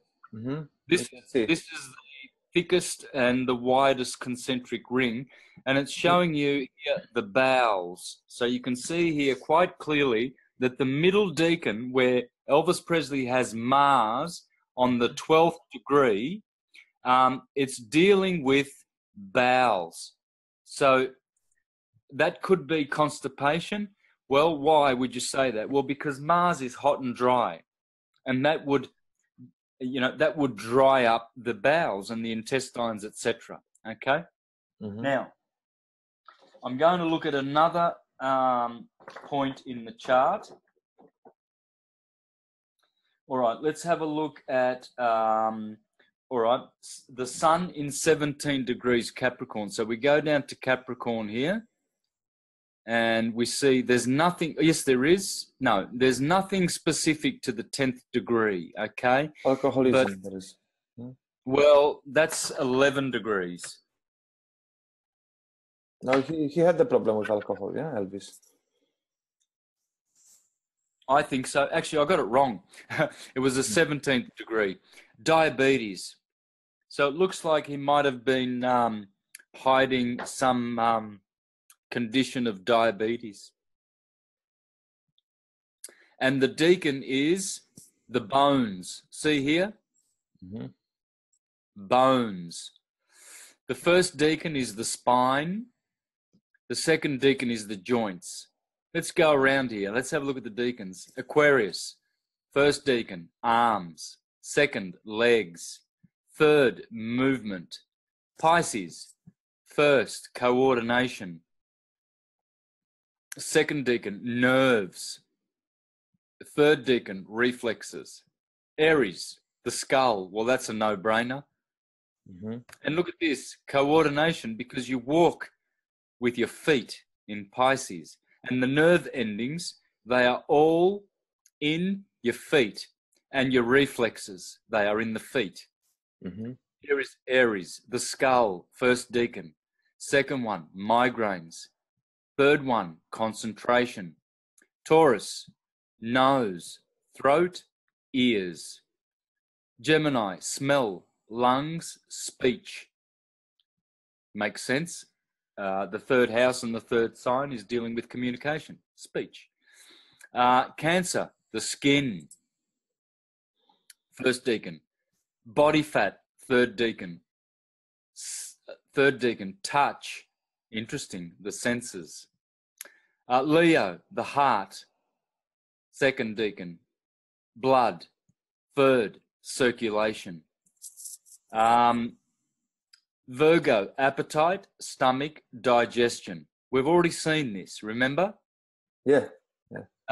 Libra, metabolism, bowels, excrement. Scorpio, sexuality, genitals, hormones. Sagittarius, far sight, eyes, near sight. And we did Capricorn. All right, now those are the general areas, the 36 general areas of the body. But if we go around, starting at Aries, we see all the different specific degrees. Now, I got most of these degrees from Judith Hill's book on medical astrology. So I want to give the credit and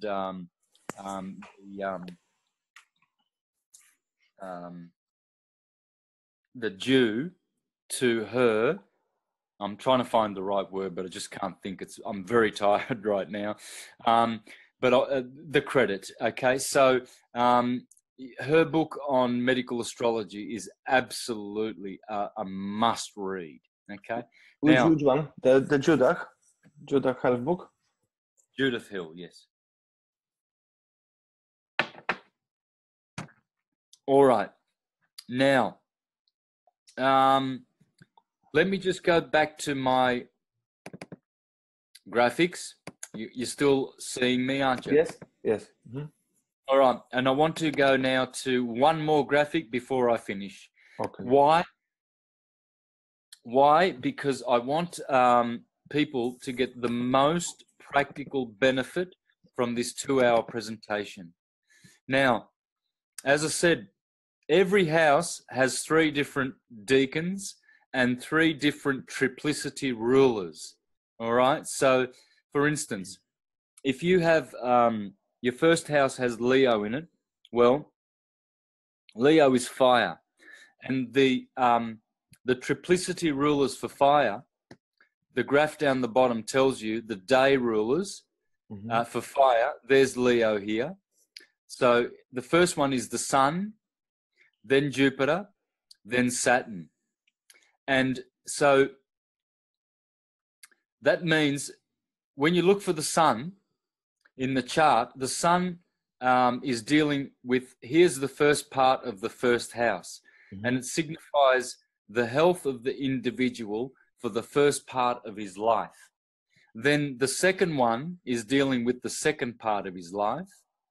And then the third ruler, which is what, Saturn, will be dealing with the third part. So if the Sun is in a cadent house, that means the individual will have the first part of their life, their health will be weak. Then if Jupiter, the ruler of the second part of their life from 30 to 60, if he is in a angular house, that means that for the middle part of their life, their health will improve. And then Saturn takes over the last part of the life. And so if Saturn is, say, in a cadent house, that means the health will deteriorate again because the cadent houses are weak. All right? Now, the second house is dealing with the assets for the first part of the life, the first ruler. So let's say Leo is in the second house, right? Well then, and the cusp is pointing to Leo. Well then we know that if that person was born by day and he has a diurnal chart, well then the Sun, we have to look for the Sun to find out whether the first part of the life, the person will have a lot of money or will be poor. And if the Sun is in a cadent house, well, that means that for the first part, for the first 30 years of the individual's life, they will be struggling with money. Okay. Now, if the other rulers are in better houses, well, then the middle part of the life and the last part of the life will pick up. Now, the third house, the 3 triplicity rulers are dealing with, the first one is younger siblings. The second ruler is middle siblings.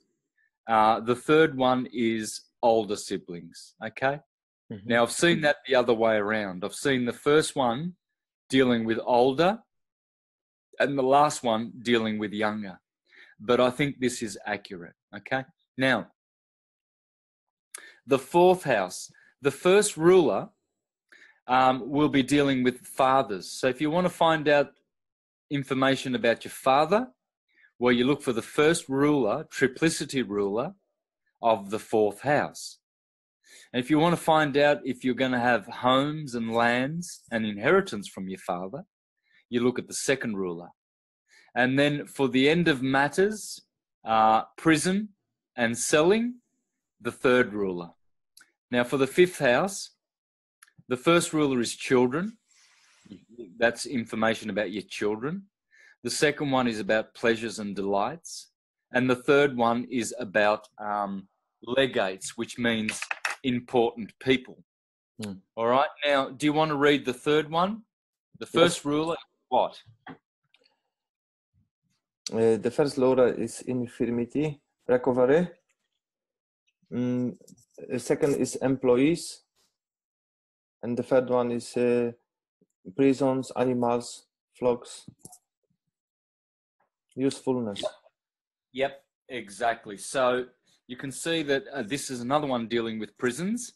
But if you want to know about the health of the individual, Well, you look for the first triplicity ruler of the 6th house.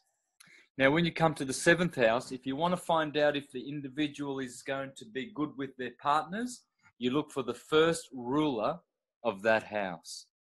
Then you want to see if they're good, if they're fighting a lot with their partners, you look for the 2nd ruler. And then the 3rd ruler is dealing with uniting with others and commingling. Mm-hmm. Now, do you want to read the 8th house, please? Yeah.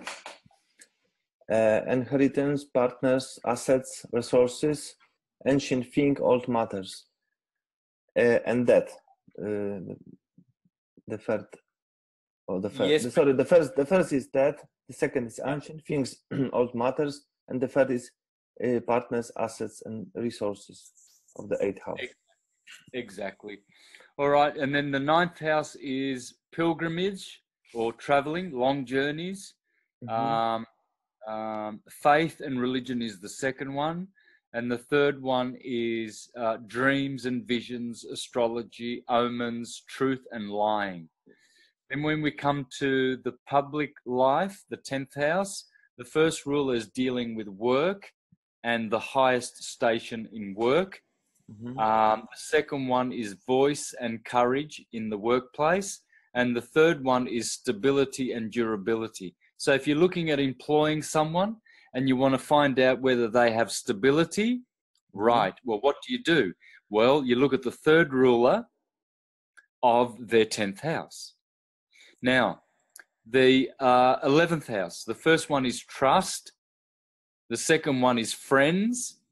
And the 3rd one is the usefulness and the benefit of your friends. All right. Now, the last house, the first ruler is enemies. The 3rd one is labors and animals for riding. Well, notice that the opposite, the 3rd one in the 6th house is animals and flocks, not animals for riding. So you see they're right opposite each other. Yeah. Okay. And the 6 is connected with 12th house, and we have a prison in 6 and 12. Also, it's a prison. It's a place of yes. The 12th house is prison. Separation. Yeah. Separation. Yes, it is. And those are the houses where you find prison and end of matters. Those are usually cadent houses, and the cadent houses are, remember, hidden things. So when you're in prison, you're hidden away. Now, just one more graphic I want to show. Mm-hmm. I'll share my screen again. This one here. This one is the one that's dealing with all the cell salts. Can you see my screen? Yeah. Okay. So Aries, you can see the salt for Aries is K3P, which is Cali. No, we can see. You have to open once again mineral chart, Santo.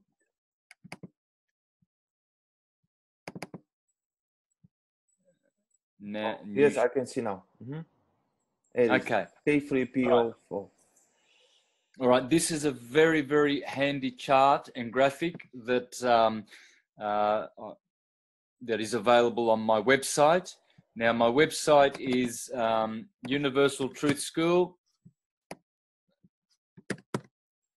because I know a lot of people will be writing to me saying, where do I go? How do I get these? And we'll put the links on under video, also directly to your website. Thank you. And so you go here, you go to biosyncretism graphics. Yes. Okay. And there's all the charts, all the ones I've shown, and there they are. And you can get all those. There's 1, 2, 3, 4, 5, 6, 7, 8, 9, 10, 11. Yes, there are. There's 11, and they are, you can get all of those for $100. You know, that would be the best way to get them. Anyway, I'm just showing that where you can get them. Now let's have a look at Aries. So Calcium phosphate is the salt. There it is. Caliphos, potassium phosphate. Not calcium. What am I talking about? Caliphos. That's not calcium. It's potassium. And that's dealing with the cerebrum, the spinal cord, the sensory nerves, the face, the lower jaw. Taurus, the liver, the gallbladder, the neck, the throat, the cerebellum. Sodium sulfate. Gemini, bronchial tubes, pleural glands, shoulder, hands, lungs, all fibers and tissues. Potassium chloride. Cancer, elastic tissue, breast, stomach, spleen. Calcium fluoride. Leo, heart, motor nerves. I think the motor nerves are also in Taurus. They are. Okay. Back and sides, near the heart, magnesium phosphate. Okay. I won't continue on. There you go. Virgo, solar plexus, bowels, etc. And here at the bottom, it gives you all the information on the particular salt and the body parts. Okay, this is a very important graphic for medical astrology. Now, did I see anything else that is worthy of sharing? No, not at this stage. Okay, let's go back to my presentation and we'll finish off. So, do you have any questions there, brother? Yes, we can say about 2 sentences about Elvis or Marlon Brando profession, about the influence of the zodiacs planets, why then done this. I saw in Elvis Presley Moon in Aquarius. Moon in Aquarius indicates that he is very keen to music and has the ability that he feels music. Yeah, very good. Yep. Moon, which is connected to the mind, and also I saw in Vedic astrology Dhanishta. This is kind of Aquarius, Saturn in Dhanishta. Saturn in Aquarius. Dhanishta symbolize the drums, the music instruments also. And Marlon Brando, I saw his Rahu in 10th house, which is the north node in 10th house. Okay, let me show that. Go again. What are you looking at? Who is it? This Marlon chart? Brando. Marlon Brando, okay. So what were you saying? So because I checked his chart in Vedic astrology that he had the Rahu in Maga, which is the lion, yeah? North node in this sign of lion, which is very connected to the actor. Okay. Film. Yep, very true. Now, in tropical, it's in Virgo. So, of course, Vedic is about 23 degrees. Yes, it's different. Difference? Why? Well, that's because of precessional slippage. So, the Vedic system, which is Jyotish, Hindu astrology, is called sidereal astrology. This is tropical astrology because tropical astrology is based on the tropical points. And so as the seasons always have their beginnings at the tropical points, the equinoxes and the solstices, and the energies that are found around those tropical points never change. So in other words, on the 21st of March every year, which is just a week away, 0 degrees right ascension of meridian, or 0 degrees Aries, always begins. So that tropical position never moves. But what's happening with the sidereal, which means the stars, it's not based on the tropical system. It's based on the actual position astronomically of the planets. Okay, now this system also has merits. I find it's very sad to see tropical astrologers denouncing sidereal astrology, and vice versa. I see on sidereal sites where they say, oh, the tropical system is wrong. It's not wrong. and neither is the sidereal system. They are separate systems, Yes, separate languages. I agree with you. That's why, like, we have a Elvis Presley, a North Node Rahu in third house in Vedic, and in second house in tropical. But all houses are connected, second and third. They are influenced each other. Well, this is the thing. In both systems, the houses don't change. So, I mean, if the individual was born at that time, he will still have Jupiter in Vedic. He'll still have the house in his rising sign, but it'll a rising house, but it'll be in a different sign. The only difference is the signs change, but the houses will never change. The positions are still the same. The planets, tropically or sidereally, the planets are still in the same positions and houses, but they will be in different signs, definitely, usually. Yeah, well, they will. Now, the thing is, what were we talking about? About Marlon Brando profession. Yes, I was going to finish with something though. Oh, look, an interesting thing here, as you can see, that perfect blue triangle, that's called a grand trine. Anyone who has a grand trine in their chart, they're very special, or at least they have special energy in that particular element. In this case, it's pointing to Sagittarius fire, Leo fire, and Aries fire. So the man was rather mystical. He must be, because fire is mystical. Water is also mist, but M-I-S-T. Fire is M-Y-S-T. So this is a very, very spiritual feature, okay? And it usually is found in the charts of people who have succeeded greatness. But usually depends on which houses that grand trine is found in. For instance, if it's found in the angles, remember the yellow houses mostly, well then if it's found in good positions like angular or succeedent houses, yes. If it's pointing to a lot of cadent houses and bad planets, not so much. Now, the other thing to pay attention to is the energy of each different planet in each different sign. Okay, so when someone goes into the website to do their own chart, okay, they might find something like, how about this Mars in Capricorn with a square here? They might think, well, this is not good. Capricorn's the skeletal system. Surely, I'll have some calcination in my bones or joints or whatever.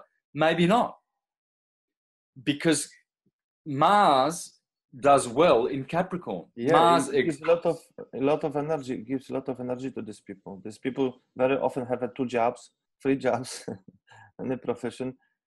I've got Mars in Capricorn, and then it's a lot of energy for work, for do different things in them. Exactly. So you may not find an illness there. You may, but definitely if a different planet was there, which doesn't harmonize with Capricorn, it will upset the bones and the joints, etc. Now, I do have other things to comment on, but I think it's been a long enough presentation. Yes, definitely. In the next presentation, if you like, we can discuss the respective professions of different signs. We can discuss how to identify the signs by their looks. There's the Aquarius. I would like, Aquarius always think, through his eyes, he can recognize that they often think Aquarius. Yeah, very, very intense eyes and very airy because it's an air sign. So you can see that. You can see the small features on the face. Mm-hmm. You see the facial features. They're sort of all sort of small and narrow in the face. Whereas the Piscean, the next sign, you see the eyes are spread out wide like a fish. Yes, and Yes. the month it's a bit bigger sometimes. Nice teeth, nice smiles they have. Yeah, the Pisces, and they good dancers sometimes because the Pisces connected with feet. Also, I can tell you that I checked last good football players. They have a strong Pisces. Aquarius Pisces influences 12th house, so that gives ability to dance. Yeah, to play, coordinate ball. Yep. In Australia, at the turn of the century, because Australians love their Australian rules football, Mm-hmm. they had a list of 200 of the best footballers, Mm-hmm. 200 of the best footballers for the last century. Okay, Yeah, for the 20th, and the top guy, Lee Matthews, yeah, Piscean. I see. Yeah, I told you. And yeah, I check lastly a lot of German good Gerd Miller in the past, the striker. Yeah, especially what I discovered, there are lots of, as you mentioned, also about the Mars energy, a lot of Scorpio, a lot of Aries in attacks as a striker. Very very Yeah, often, it's 70% of them. They have a big influence of Mars, which is the Scorpio and Aries in attacks. Yeah. So this is there was incredible for me to discover that there also influence of Pisces, Aquarius, ability to move the legs, but also injuries. Yeah, injuries. Yeah, is also connected yes. for legs. So now, anyone, even a beginner, can look at this Mm-hmm. and he can see what it is. It's the blueprint, the energetic blueprint of the individual's soul. You could say their psychic nature, their mental nature, their propensities, their likes and dislikes, um, their how they are configured energetically. You'll find some people that they've got weak little bodies and they're skinny and emaciated and they can never get fat. Then you see these muscly men and everything. This is all in the chart. All of it is in here. Everything. Yes, This, yes, this is the most practical science there is because it's the only elaborate energy, natural system language there is, and it has all the symbols. For instance, if you want to find out where you are generous and friendly and happy, you look for Jupiter. So you see Marlon Brando was generous in his life, as a personality. If you want to find out where you are active, you look for your Mars. If you want to find where you are eccentric and different, Uranus. Where you are emotional and sensitive, the Moon. Where you are vital and magnanimous, the Sun. How you communicate, Mercury. What you love, Venus. How you are powerful in transforming and destroying, Pluto. How you are a syncretist and an integrator, Neptune. How you are disciplined and orderly and your rules, Saturn. And so you can see here mm-hmm. what this is. You can see it's a 24-hour clock. Everything is going around this way. You can see the body, your body is represented in here, starting from the head, Aries, going to the feet, Pisces. You can see all the houses and all their meanings. Here is you, here is your money, how you communicate, your home life, your pleasure and children, your illness, your marriage and partners, your inheritance and death, your religious practices and Yes, spiritual practices and higher learning, your public life, your dignity, your honors, your career, your fame, glory, distinctions, your social life, and your private life. Yes, it's all here. And I want to say that we in the previous interview you mentioned as well the 21st of March, the beginning of new energy, and I connected to Ashwini, the first nakshatra, but in this, of course, a lot of things today it's changed. So we think that today what we see that the new year start in 1st of January, which in my opinion is against the nature, against energies. The new year should start 21st of March, when everything starts. And today we can recognize the name of the month. For example, September, as you mentioned before, it connected with 7 sapta in Sanskrit sapta, yeah. And the October, Akta, which is the 8th.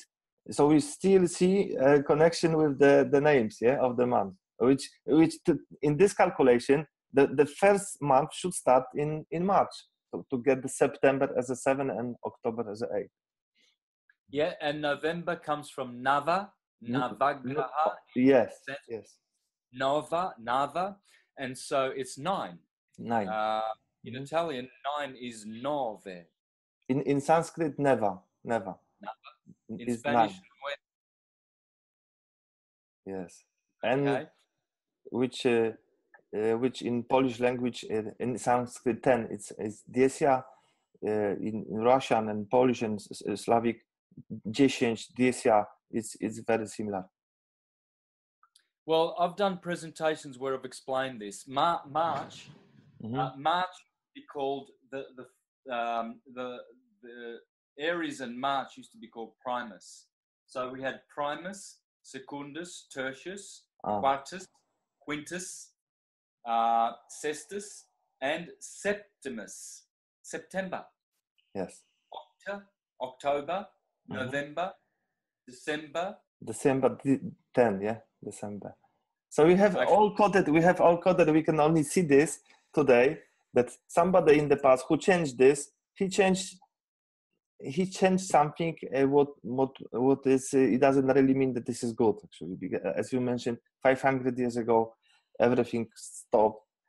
So we can see today big academies, big libraries in ancient world, in Egypt, and it's only London, maybe Vatican, and the other places what holds all this knowledge. What we can see today, we can visit this library and check any books. Yeah, there, everything is holds by them. Yeah. It's not in the interest of the Vatican, who controls all corporate entities on the planet, to promote astrology. They are not into. They cannot afford to promote anything other than allopathic chemical treatments, because that's how you make money, because all of those are patented, and they're only interested in money and business because they run a business. Yes, okay? Yes. And also the minerals, the salts, as you mentioned about for each zodiac, the people coming to me and saying that this is all in the first Google, first 2-3 pages, when you put this name, you can see only the chemicals name with the same name, which doesn't really mean that this is poison. Yeah, this is just ancient minerals, ancient names for these minerals, like magnesium or phosphate, but today they're using the same name for chemicals. Exactly. But the combinations that they make do not occur in nature, and so they are harmful. You see, this is where their science is not perfect. It's very, very deficient, and they don't care because they take cheap shortcuts to patent their drugs so they can make money quickly. So they put sodium fluoride in toothpaste. Now sodium, because the same name. Most people know that fluoride or fluorine. So when you do calcium with two atoms or molecules of fluorine, you get fluoride. So calcium fluoride yeah, that's good for you, and that will help your teeth. But sodium and fluorine, they are toxic. That's And toxic, see, yeah. When the yes, doctors, when they using in advertising that this is the minerals in the toothpaste for the teeth and bones, this is not true, because this is not organic sodium. This is not organic, because you can have organic or non-organic, but that's what they're using. This is from production of aluminium, which is very chemicals, and we keep this heavy metals in the body long time. It's very hard to remove it from the body. So the doctor should know this, and this is really connected to what you said about Pythagoras, who said that doctors who doesn't know medical astrology, he must be crazy to care people. yeah, it's a shame that we only have short time. I think next time we could possibly do the chart of a famous individual and just go through all the areas and show how their health is connected to the chart. And so most of these public figures, we know their medical condition, because you know whether they've been in rehab or they've had something removed, or they've had an illness or a depression or something. Or we can do yours and my chart, and we can spend more time just on medical things. So what I want to do in subsequent shows with you is deal with the practical benefits of astrology. And one thing that really needs to be done is show how astrology can prognosticate the future. You see, a lot of people laugh at this, fortune telling. Yes, sometimes it is laughable, because you see certain ones that only use their intuition and pretend to be looking into a crystal ball and just say things that are pleasing to the ears of their paying customers, and just to make a living. This is what is condemned in the Bible. What is not condemned is when one uses scientific methods. So what I want to show is a technique called secondary directions. It's a means of prognosticating which is absolutely fail-proof. You can see, for instance, we can go into the life of an individual and we can go backwards in their chart, in their transits, in their solar returns, in their progressions, forwards, backwards, and we can see all the events of their lives. For instance, when they had a car accident, when they got married, when they had their first, second, third child, when they had their divorce, all of it. You can actually go back and you can see back in their lives, you can see where all the planets are placed, and you can see all these occurrences happening. I've seen this time after time after time, where you can only have full confidence and faith and knowledge that this is a science that can, if you become competent and fully developed and acquainted with the science, you can find all information in there. It's like a snowflake. Every chart is different. And as those planets turn and churn around the ecliptic, and they are always interacting with today's current planets, that's what transit means. When you compare your natal chart with the planets of today, you can see that how those planets have interacted with your chart and brought about all the sad and happy events, all the good and bad events of your life. It's all in the chart. It's all on the ecliptic. It's a big science, but we can explain them. Basics are very important to understand another connection, because as we know, this is frequencies changing, and one is bigger, one lower, and we are really individuals, and it's very hard to connect just two people compare because everybody has different influence of this energy, and houses and exaltation, debilitation is all really fascinating. It is. And so something to look forward to. I hope that I've been clear and yes, let's do another series about the profession and how to recognize each zodiac, because many people ask for this. It would be very fascinating program. Okay, well, I look forward to the next show then. Thank you. Thank you very much, Santo. All the best. Take care. Next time. Thank you. See you next time. Bye bye.